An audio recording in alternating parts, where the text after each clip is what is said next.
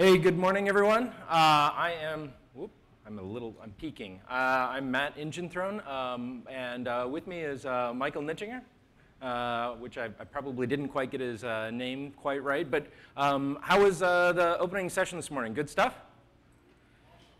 Cool. Now I get the honor of trying to follow up after Brian Cantrill, so I'll see what I can do to try to keep it a little entertaining. The Davids here have already given me a hard time and said that they're expecting a lot from me, so we'll see where we end up. So first off, I do have to start with a little bit of a warning.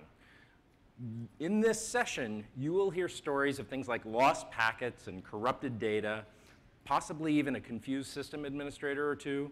Terabytes of logs going to other confused developers.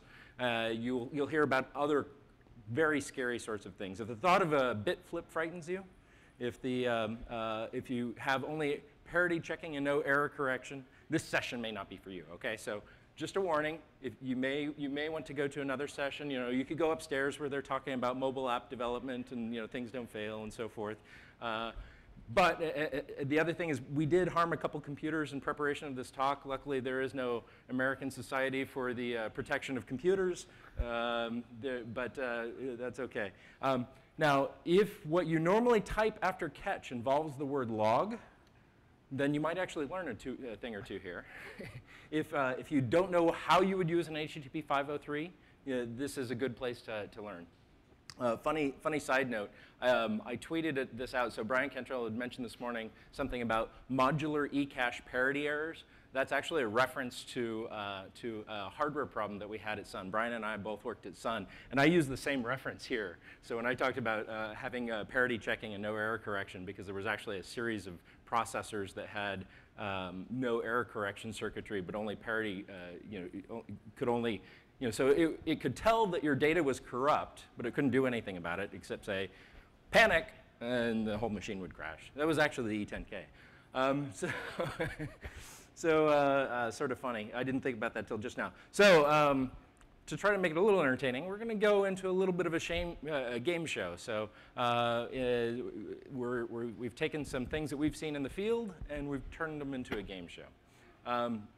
But first, in any given presentation, you have to have an obligatory raising of hands. So first, who here has used Couchbase? Excellent. Almost everybody. OK. Now, who here has ever seen something like this? Yeah. So a couple interesting things about Couchbase, right? So your traditional database, your traditional relational database, I actually looked at one point in the very early days of Couchbase. For those who don't know me, in the very early days, I was the guy who did the SDKs, sort of. Then later, I hired smarter people than me. And we did you wave? So later, and so we had to make some decisions. From the memcached days, there were actually some interesting things. Like memcached had, most of the clients had a 1-second timeout. There were some problems with that, which I could get into. But the reality is, with traditional relational databases, back in that era, I actually went and looked at some of the source code, like, what does the Postgres driver? What does MySQL do? And a lot of them have these like 60 to 90-second timeout ranges. If they don't get anything back, they might disconnect. Some of them had things like, the programmer just said, 600, 600 milliseconds later. So I don't know how long that query is supposed to run. And we had, on the other hand, we were kind of coming from this memcached world where if it's not fast, there's something wrong because we were typically accessing main memory. So the reality is that that if you're talking about a lot of those traditional systems, they just slow down, right? If you're talking about Couchbase, frequently you'll see something like a timeout, which I would actually argue, and you'll hear a little bit about later, is a good thing. But now that we've been through the obligatory raising of hands, let's get on to the game show. Ready? So who wants to be 100 air? Now, now, the reason it's 100 air instead of millionaire is because we're talking latencies frequently, right?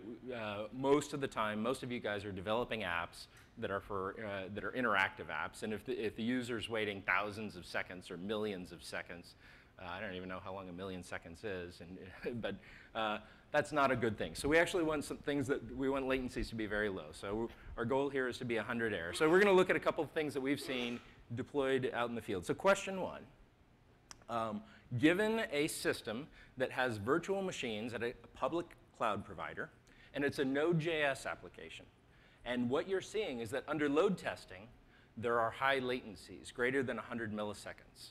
Your goal is to be under 100 milliseconds. What are the possible causes? Is it A, bugs in Couchbase? B, the system software wasn't well matched and tested? C, running too many processes, Node.js processes for the number of CPU cores? Or is it D, the cosmic rays, man? Just to give you a hint, it's never A, right? So you can rule that out already. OK, yell out your answers. C? C? C? It turns out the answer actually is B. The root cause in this particular investigation was that the Ethernet, it was a very odd sort of issue that you'd run into. The Ethernet device driver in that particular Linux distro didn't work well with the virtualized hardware that they were running. So you're emulating an Ethernet device, and you've got a kind of a fuzzy device driver, questionable device driver. So in that particular case, the solution was to swap out the Linux distro for one that was run more often. In effect, what that user did is they went from one that was less common but had really good UI for production applications to one that is more common for production deployments. And it's just one of those things that I certainly, having worked for a hardware manufacturer, I've certainly seen all the odd little cases that you can run into as you're trying to match those things. OK, so question two. The system is now a private set of private virtual machines. By the way, these are all live deployments. I'm not going to tell you where they were, on a private cloud. And they had really strong monitoring and control of the environment.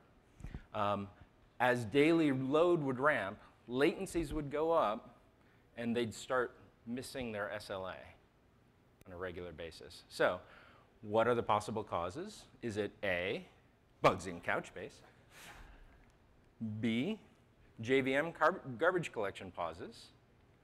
C, virtualization is over-provisioned? Or is it D, the NSA wiretap program is slowing things down? B? Oh, we may actually have to poll hands on this one. OK, all those in favor of B? OK, all those in favor of C? Oh, OK, the C's have it. I was actually on the B side when we were working on this one. C is the answer. So they had over-provisioned memory in their virtual, in their VM environment, but all of the symptoms looked very much like B, because you'd go look at garbage collection pauses, and you'd see these things like, par new collection, 30 seconds. How could that happen? There looked like there was something very, very wrong there, tuning-wise. So. The root cause, as I said, memory resources were over-provisioned in the private cloud. The fix was actually to, oops, this is going to flash. Sorry about that. The fix was to adjust the memory allocation. In the process, though, in the investigation, we found a few other things, like the number of Tomcat workers was rather unusually set. I don't know if you remember, it was set to 300, 400? Yeah, set to like 300 or 400 for 8 virtual cores. So lots and lots of threads trying to beat the heck out of these. I had to ask if they were running on a supercomputer first. Probably. Yeah, it wasn't an E10K. Yeah, and the funny thing was that they were going mostly for a latency sort of problem, not a throughput-oriented problem. Typically, you might see that if you're really trying to get maximum throughput and don't care about latency. So question number 3, ready? Now, in this environment, the system was running on physical hardware. At least the database side. Applications were on VMs across the network. The SLA required was about 50 milliseconds or less. And what was observed was a regular heartbeat of high latency in the 300 to 400 milliseconds. So it'd be super fast. I mean, in their environment, it was 10 gigabit Ethernet.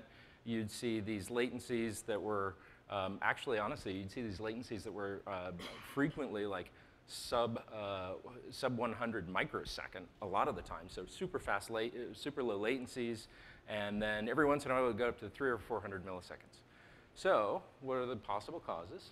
Is it A, bugs in Couchbase? B, misconfigured load balancer sending all the traffic to one JVM? C, a monitoring system interrogating the kernel and causing lock contention? Or is it D, standing waves from running a 50 hertz power supply in a 60 hertz data center? See? See? No one's going with B? OK. Now they're not sure. Do we have to hand poll again? We won't hand poll because we got to move on. So the answer actually is C. The root cause in that particular scenario was they had a monitoring system that was just looking at the proc file system, just gathering counters and sending it off for later analysis. And one way or another, that was hitting a hot lock in the kernel. And so that was causing that on a regular basis. So they disabled that one poller. The interesting thing was that this was the same setup that this particular deployment had for tons of other applications, and they'd never seen this problem before. So you sort of start in the discussion of, well, our environment's very sound, right? But most of the other applications weren't actually looking at latency. So. Sure, just to repeat the question, the question is, was the monitor running within Couchbase? And the answer is no. Actually, all it was it's your typical operating system level monitor, just looking for the number of, how much memory are you using right now, how much disk I/O have you had recently. It's just looking in the proc file system, how many processes are running. But one way or another, it was tripping over a hot lock in that particular version of Linux that would keep the user space is saying, please send this data, and the kernel's like, I'm busy answering this question right now. Somebody wants to know how many processes are running. I'll take care of your data later. And so the operating system had basically, I would call that a bug there. So I wanted to just give you a couple of those stories from the field. And with that, I'm going to turn it over to Michael, who's going to talk a little bit about how you plan for success. Thank you, Matt. All right. So a quick note on those 3 examples here. They all ended up with timeout exceptions in the clients, right? So I thought about starting a drinking game every time I got a support ticket. But there's a timeout exception. What's going on in the system, right? Yeah, let's take a step back and see what's going on there, right? All right. But we'll talk about timeout exceptions and timeouts a little bit later. First, let's talk about how can we minimize the possibility that something goes wrong in our system, or how can we plan for that, right? And there's, of course, lots to that topic, and we try to fit it into like 30 minutes or 15, 20 minutes, just to give you a few thoughts or starting points where you can start your investigations from there on. So one of the main problems that we see out there is that reliability concerns are always an afterthought, right? You do your requirements, you build your applications, and then you think, oh, we probably should make that more resilient, but then most of the time it's too late. So what I'd recommend is that when you're writing your requirements, you already need to think about SLAs, throughput, latency, and so forth. So you already need to put your reliability requirements into the requirement specification of your application, and you need to think about it from the start, not as an afterthought, right? So once you've defined your requirements, during development time, make sure you program in techniques like error detection, recovery, and mitigation right away. And we'll see some techniques how you can do that a little later, right? It's quite important here. Now then, of course, you need to do testing. And by testing here specifically, we don't mean unit testing or integration testing. We're talking about stress testing, load testing, and failure testing, right? Those things which not only take your application server into account and you're mocking out your database queries, right? Here it's really about including the network, including the database, including your endpoints, right? Everything, and make sure, like it's running in production, you want to test it under nearly the exact same environment to make sure it's running as you've designed it. And then finally, of course, you need to measure, because what you cannot measure, you can't manage what you don't measure, right? And if you don't measure your results, you have no way to evaluate them. So measure your test results, evaluate them, and then, of course, finally, performance testing and testing for failures is always an iterative process, right? You're not done at some point. Requirements change, new features come in. So you evaluate your measurements, and then you feed them back in your development cycle. You iterate, and you get better, and you make your application more resilient, right? But the most important part here is really the takeaways. Think about error handling from the start, right? do not do it as an afterthought. Now, when we talk about SLAs, of course, everyone says, right, we want to get 100% uptime. It turns out it's very hard to achieve, right? I think like network telco equipment gets to like 5 nines, 6 nines, and so forth. But it's already very, very specialized network equipment tuned specifically for availability, right? Regular applications not even get close into that area. And also, if you think about availability, it's also about, even if we have 100% uptime, does it make sense to get 100% availability if 50% of our users leave the website because we have 10-second response times, right? The system technically is available, but our users cannot really use it, right? So the question must always be, at our maximum acceptable latency, and this is something people don't think about as well. You say, I want thousands of operations per second, but at what latency, right? Because you can throw threads at the problem, but at some point your latency will shoot through the roof, and we'll see in a bit why that is.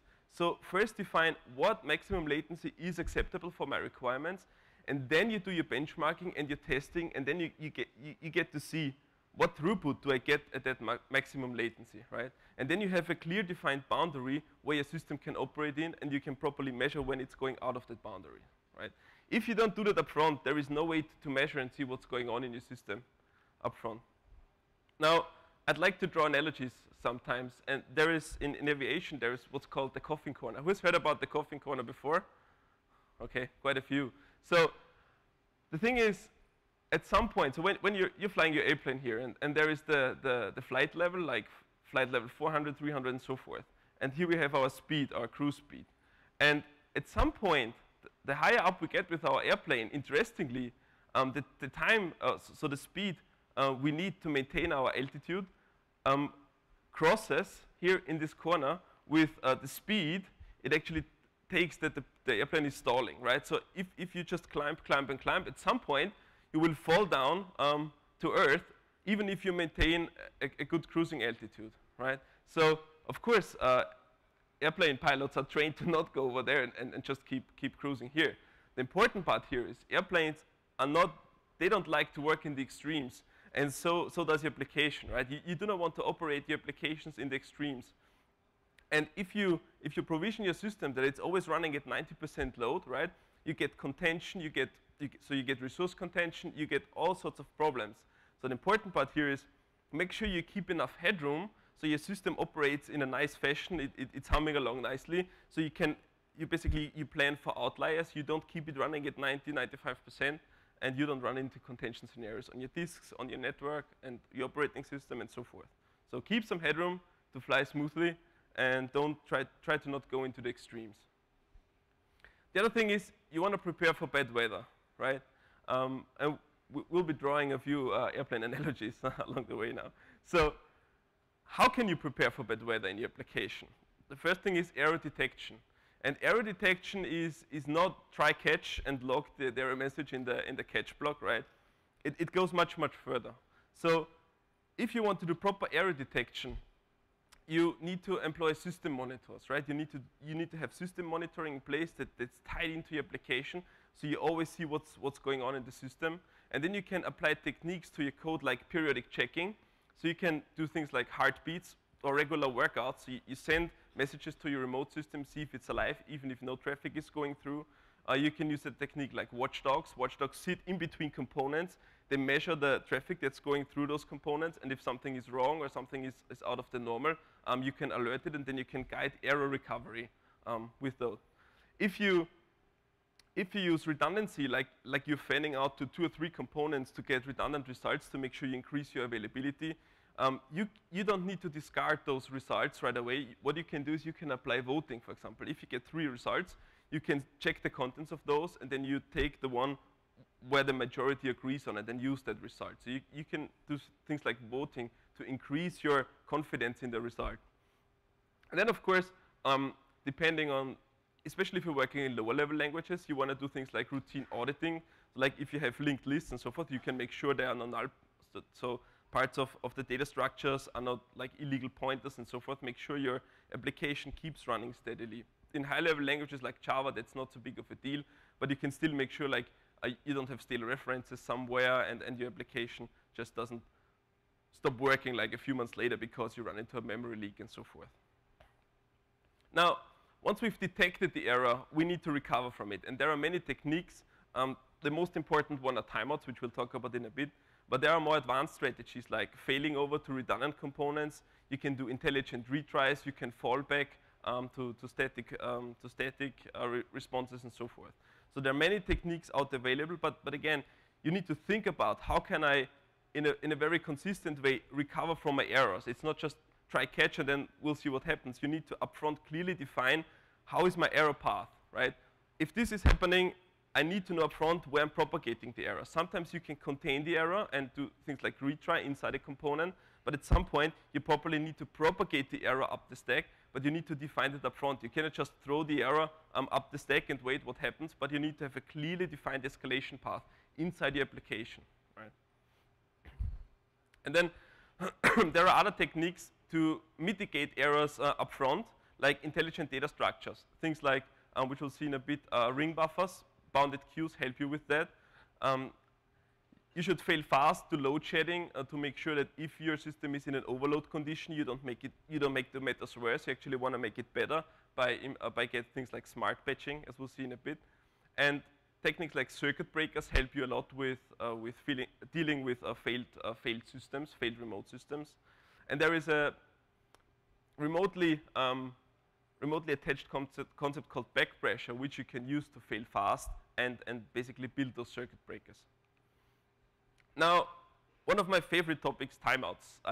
It's like 50% of my workday is spent on timeouts and timeout exceptions. That's probably a small segregation, but it comes quite close, right?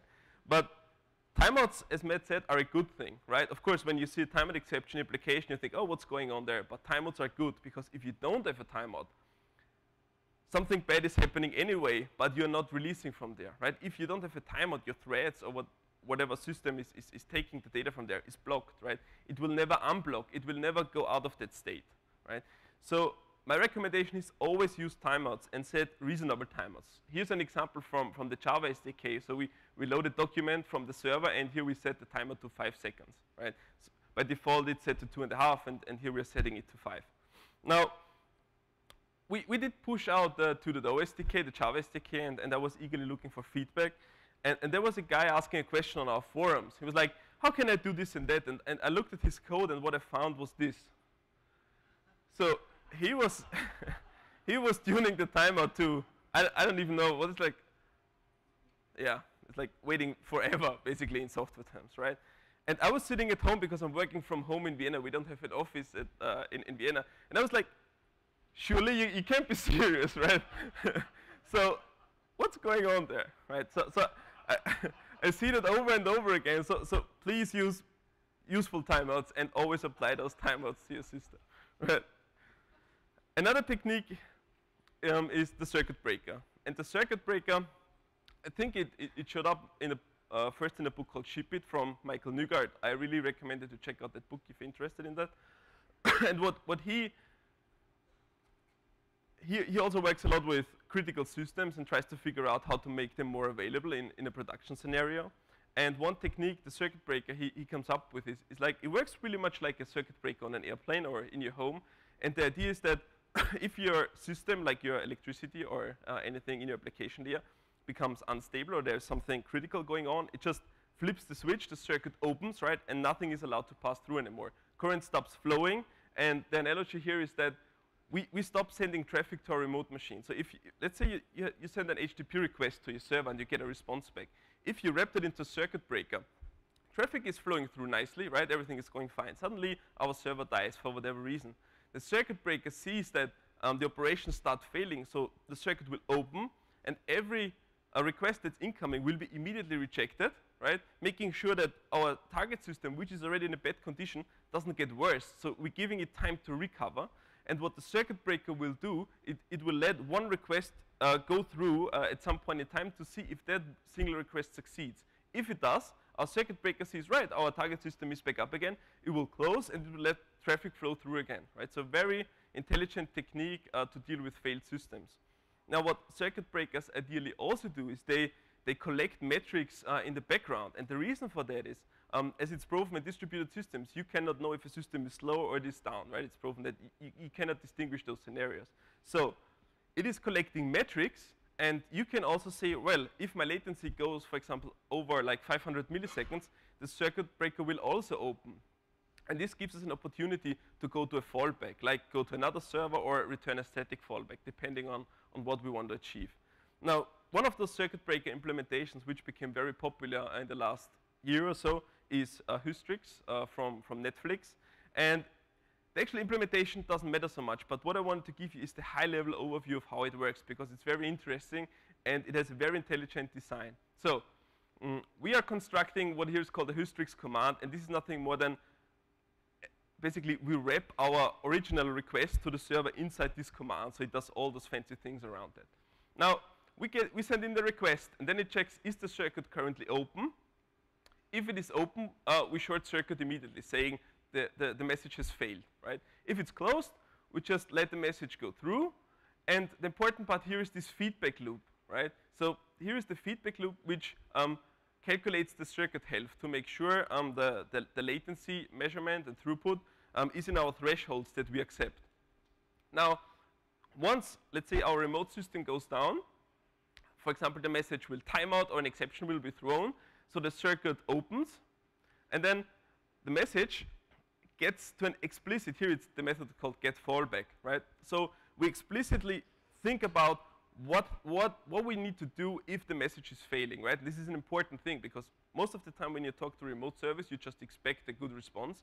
But here the API is forcing us into thinking what we need to do if something goes wrong, right? It's an important distinction. So, for example, we can say, all right, we don't implement the fallback, then of course the exception will be propagated. But we can return a static fallback, or we can go to another server and so forth. So that's all provided part of the circuit breaker, very intelligent design and easy to use, especially if you're in a Java context and you're looking for something like that. You can pick up Hystrix and get go very quickly. Now, another concept that I'd quickly like to talk about is back pressure.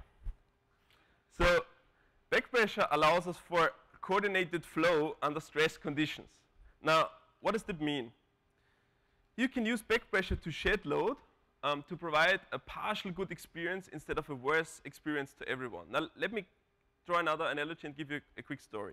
Now, imagine it's late in the evening and you need to send a letter and you need to go to the post office, right? So regular stale mail.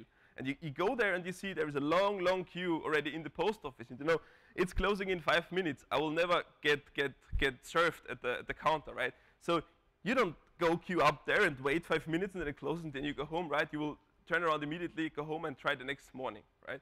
And this is the same idea in software. You don't want to accept traffic if you know upfront that you cannot serve it for various reasons. For example, your system is in an overload condition. You don't want to accept traffic. You know that you're not going to serve that in a proper time frame, right? So what you want to do instead is you want to fail fast, immediately telling the producer, hey, I'm not able to serve your request in the meaningful time. And then it's up to the producer to decide what he wants to do, right? He can implement retry logic, but the producer can also decide to propagate the error, maybe even back to his HTTP, a layer where he got called, like returning HTTP 500, or I think there is an HTTP code to say come back later or so forth, right? So the important part here is if you would have accepted the traffic, and then 30 seconds in, we would see, oh, no, we are not going to serve the traffic, and then fail, we've already lost 30 seconds where the caller could have done something else, right? That's very important. Now, one technique to implement back pressure and failing fast is a ring buffer, or it's like, basically it's a bounded queue. So it's a queue with a bounded size, right? It's not an unbounded queue, that's quite important. So what you can, and this is a technique we're using in the Java SDK, for example, to make sure that we are not only separating the application threads from the I/O layer, but also to provide explicit back pressure, right? Imagine your application threads are sending so many requests into the Java client, and we are not able to serve it because in-memory computations are faster than network, right? So if you're overrunning the system, at some point, our ring buffer will be full, and at this point, we will immediately fail back to you saying, hey, you're overrunning the service, right? And then it's up to you to decide, do you want to retry, do you want to fail back, and so forth, right? And this is how it works. So if you've used the new SDK and wondered what the back pressure exception is about, that's the reason, okay? One other thing I'd like to talk about is testing and benchmarking, another one of my favorite topics. I'm not going to cover benchmarking and those benchmarks that the marketing team puts out all the time. So I'm working in engineering. That's up to the marketing folks. So we're trying to talk about proper benchmarks, right, and proper testing. So this is another thing that I see out there a lot. It's like people are trying Couchbase, trying to evaluate systems, and they're doing things like this. While true, and then fetch a document from the server. It's like, why is this going slow? And who has ever done this? Two? OK. So I'm not offending you, right? I'm sorry. But it's the big problem. So it's a valid benchmark if that would be your production code, right? If you're writing code to produce heat and warm your office, that's probably the best way to benchmark a system. But the big problem with a benchmark like this is that it's not realistic, right?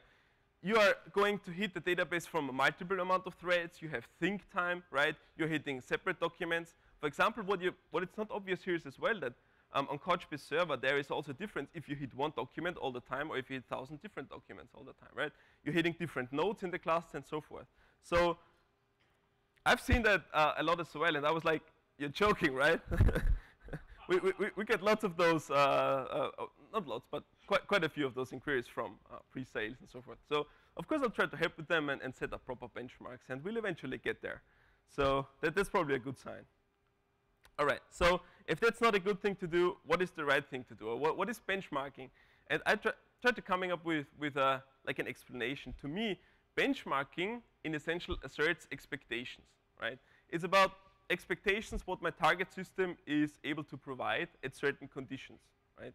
But testing, in the opposite, is verifying the correctness, right? Which means that if you write a benchmark which gives you 100,000 of operations per second, but it's returning hundreds of thousands of wrong results every second, it's probably passing your benchmarking suite, but your tests are probably wrong, right? And it's not going to help you in a production case. And also, especially when it comes to competitive benchmarks to other like databases and systems, it's not only related to databases. They're very often wrong and biased in a way that, especially if you look at those competitive benchmarks that like marketing puts out there, you can clearly see that they don't try to make it objective because every database company wants to make his one look great. But I mean, for marketing, maybe it's fine. But for engineering, if you really want to evaluate the system that you're going to run in production, you need to be very careful, for example, to not write your benchmark that looks better on one database or the other, right? Or even you have one test suite and for one database, and then, oh, let's try another one. You build a simple interface, and you plug it in there, and it's probably not best practice for that specific design, and so forth. So for me, the key takeaway is that benchmarking requires lots and lots of thought. You need to put lots of brain power into writing a good benchmark, right? And I think, who has heard the term of there are two hard problems in computer science, cache invalidation and naming things? I would argue there's a third one, and that's benchmarking, okay? So the more I try to do it right, the more I see how hard it actually is if you want to do it really in a really correct fashion. So just to give you some food of thought, if you want to do proper benchmarking, the first thing you need to think about is the appropriate workload, right? How does my production use case look like exactly, right? How many concurrent clients are targeting my system, right? How many think times do I have between, let's say, user clicks, right? What's going on? Do I have bursts of traffic? Do I have continuous traffic? All those things need to be taken into account up front. And what you see out there a lot is like you have one client, like JMeter, and then you have one application server, and then you test this in a benchmark. But in practice, you have lots and lots of small different producer systems hitting your application server, which produces a very different type of load than instead of one big thing hitting another big thing, right? You need to think very careful about how you're measuring your benchmarks. Now, another thing is the right environment. If you're running on Linux in your production system, do not benchmark on Mac OS or on Windows, right? But it's something that I see very commonly. For example, if you use Java, if you use NIO, the Java client, every NIO implementation in JVM is different. On Linux, it's using EPOL. On Mac, it's using KQ. And on Windows, it's using, I don't know whatever it's using on Windows, but definitely neither KQ nor EPOL, right? and the thing is, they are implemented completely differently. So you can be sure that if you benchmark something on Windows, on Linux, it's going to perform better, the same workload, just because the EPOL implementation is much better tested in the JVM for Linux than on Windows, right? And then also there are lots of external effects, like Matt showed before, right? If you have a monitoring system grabbing a hot log on your system, this is going to heavily impact your benchmark results, right? And then also pick the proper tool, right? It's very important. Measure your tool. First, implement a knob benchmark to benchmark, basically to measure the overhead of your benchmarking suite. If you write the benchmarking suite in Java, it's also subject to garbage collection. There is a term called coordinate omission, which you probably want to look at if you want to implement such a tool. You can find it on the web. Be aware of garbage collection, coordinated omission, and all of those side effects that are not subject to your target system, but actually the system that produces those messages, right? Lots and lots of things to think about very carefully. Now, what about the industry? Another one of my favorite topics, the YCSB, the dreaded Yahoo Cloud Serving Benchmark, right? Seems like everyone is using it, and no one is really looking at implementations. And I've never come across a customer who is using YCSB in production, right? For, I don't know, again, to produce heat for the office or something. And the pitfall there is it makes it too easy, in my opinion, to compare solutions, right? It's like this one model fits all. There's like a 5-method interface. You implement it for every database, and then you just see what's falling out on the other end. The problem is, for example, with Couchbase, we are very good at asynchronous workloads, and YCSB only supports synchronous workloads, right? There are so many things to consider.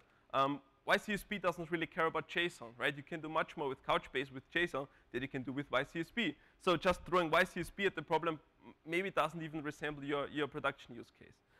And then there are other related problems with YCSB, especially it's not quite maintained, there are lots of problems. So since if you cannot fight something, you probably want to go fix it. A few people forked YCSB under that GitHub URL, and including us, so Couchbase, DataStax, and some other people from JVM companies, we tried to make it better. And currently there is discussion going on to merge that back upstream into the original YCSB. That's still all in flux, but you can see that we're making progress there. But just again, as a food of thought, maybe YCSB doesn't really fit your use case, and you want to really evaluate if YCSB is really what you want to measure. And to give you a final example on benchmarking, there is a tool for Java called JMH, Java Micro Benchmarking Harness, and it's actually a tool for for micro benchmarks. So testing things like, you have a hash map in Java, how long does the get method take, right? And what I wanted to show you here is that people from the OpenJDK team from Oracle are working on this tool, right? And I see lots of long start equals system nanotime, long end, or even with current time millis in Java, and then you try to figure out the time that an operation did take. And the problem is that those benchmarks all fall apart at a micro scale. And here's one example of why that is true. This is from a talk from Alexei Shipilev, and I'm sure I pronounced his name wrong. He's one of the main authors of JMH. He works at Oracle on Java performance. And this is what you can see, what is called optimization plateaus. So the JVM has an optimizer built in, and it's compiling code from interpretation into actual C code at runtime, depending on what methods are hot. And you can see that as time progresses, you can see that more and more code is compiled, right? And things get much faster.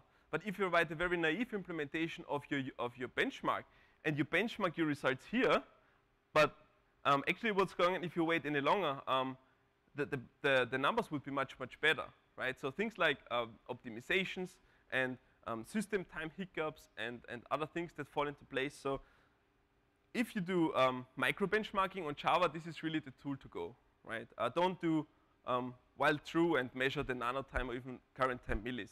Just as a side note, current time millis on the JVM is not even guaranteed to be like atomic and linearly increasing, right? So, and those methods also take time. So anyways, if you're on the JVM, pick this tool. I just wanted to show you that if you want to do it properly, there are so many things to consider if you want to do it right. It's not just easy. Now, a final thing I want to talk about is testing, load and stress testing.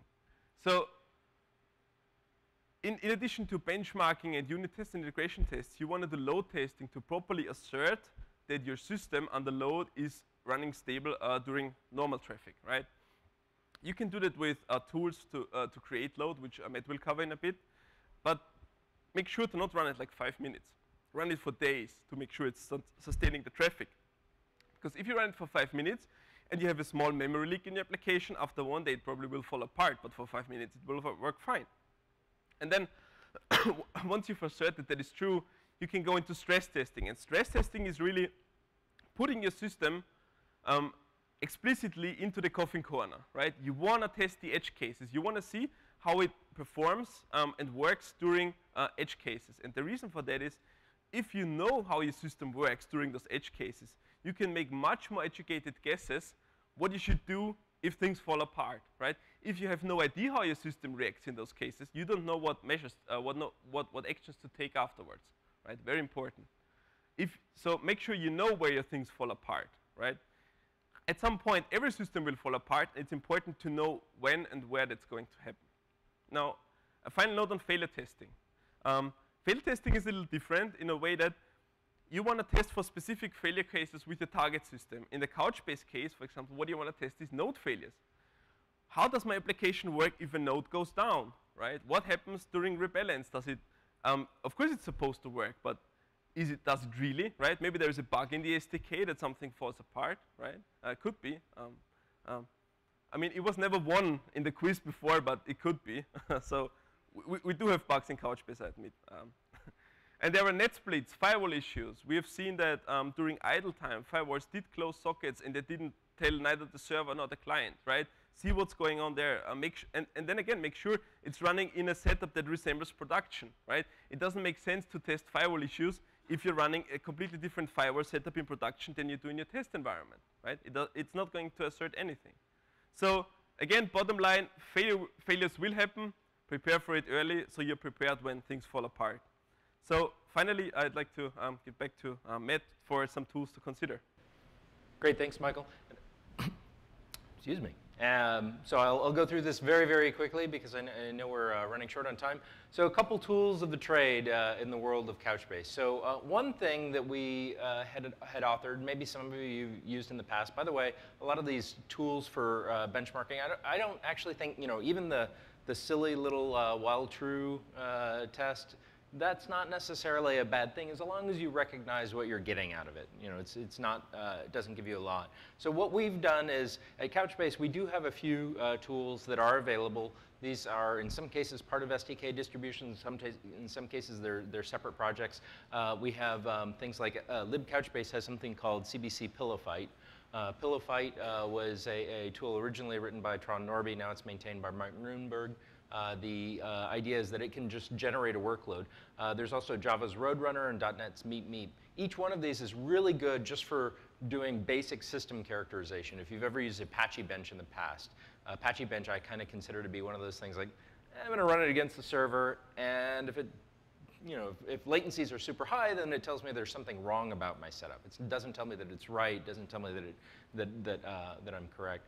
The other thing is that in almost every one of those that we talked about earlier, we had to go through a way of kind of isolating where the issue was. So libcouchbase, the Java SDK, both have an ability to do performance profiling, get histograms, understand what's happening at the internals.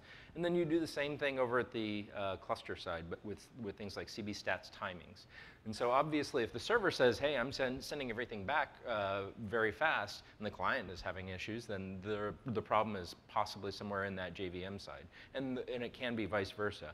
In some of the really complicated ones, we've had to go even to the level of doing packet traces on span sports. So we're out of time because we've gone a little long, but Michael and I are certainly available for questions later. So I want to say thank you very much. Thank you.